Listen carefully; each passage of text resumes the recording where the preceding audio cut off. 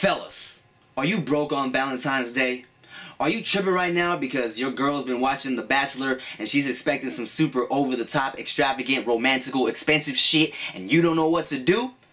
It's okay, because you don't need to spend that Valentine's Day cash to get that Valentine's Day ass, alright? So here's a few of my tips that you can do so that she's happy and that your wallet is happy. First of all, don't ever believe a girl who says, baby, you don't have to get me anything. You don't have to do anything for Valentine's Day. It's just any other day, baby. Blah, blah, blah, blah, blah. If any girl tells you she doesn't want you to do anything for Valentine's Day, say it with me now.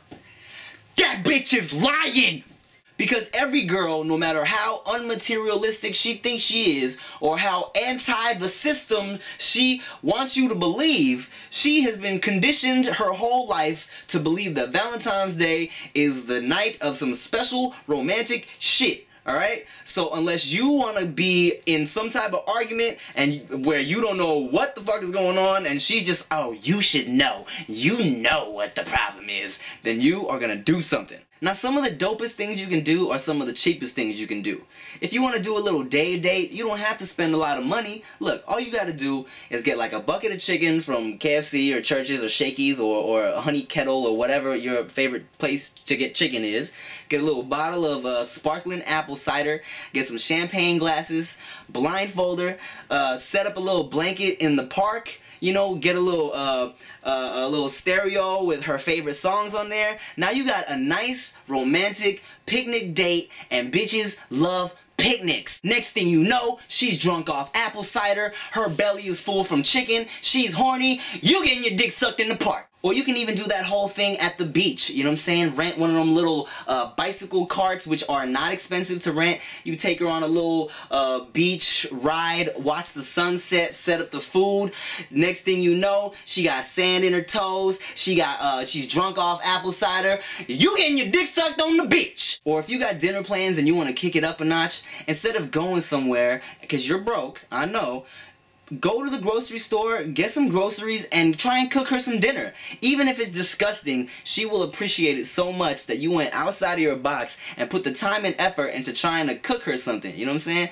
Cook her some dinner, light some little scented candles, which are also cheap.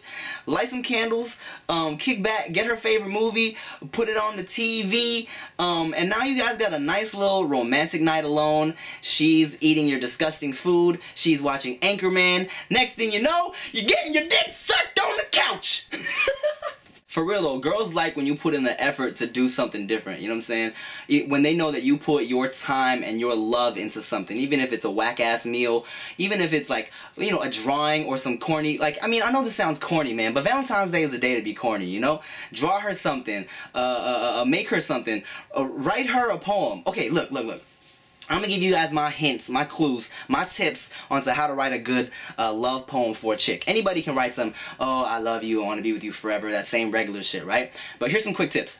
If you're going to write a love song / poem for your chick, write down every detail that you can remember about the relationship. First date, what she wore, like, you know, what y'all ate, how she wears her hair on Wednesdays, when she does laundry, what's her favorite food to get at McDonald's and shit like that. Write all these details down, okay? And make sure that these are all like the punchlines of your poem, meaning they're like the second lines, alright? So let's say she wore a blue dress the first time you guys hung out, right? So, you just write a bunch of shit that rhymes with blue dress, okay? Yeah, we didn't get food yet. You use crest. I need a new vest, right? So these are all the first line. So then you say some shit like, the first time we went out, I wanted a new vest. But then I was so surprised to see you in that blue dress. And shit like that. She's gonna be like, oh my God, he remembered. He's so sweet. Or let's say her favorite thing to get from McDonald's is a Big Mac, okay? So then you just, sick raps, okay? So then you write, now baby, I know I can't really write no sick raps, but I just want to be your favorite like a Big Mac. And then she's gonna be like, oh, he knows me so, oh my God, oh my God, oh. So to all my broke lover boys out there, I hope this was helpful, man. I know a lot of this shit seems corny. It's Valentine's Day. I'm sorry to the single people out there because honestly, I'm super in love and I'm super happy and I love my chick and I'll do anything for that girl. I'll probably even suck her toes. Alright? Peace. The royal penis is clean, Your Highness. Thank you. King shit.